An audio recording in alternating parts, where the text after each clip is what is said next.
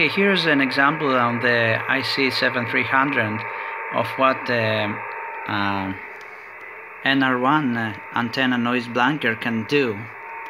So here we have quite a lot of noise on 20 meters, and if I enable the noise blanker, the noise goes off a bit, but notice that the spectrum is still noisy.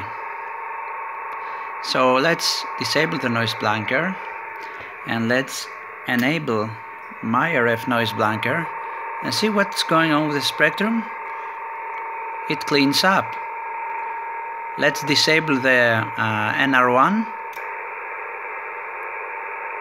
and let's enable it again.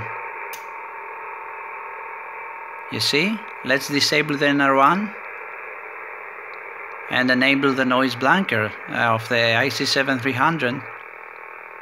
Again, we get the same performance, but with the spectrum not cleaned up.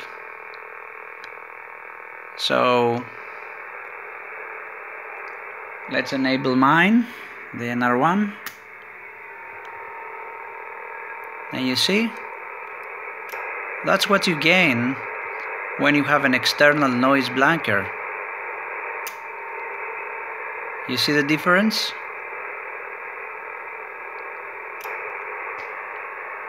And when I switch on this, the performance is exactly the same, but the spectrum is not cleaned up. And when I enable mine, the spectrum just cleans up.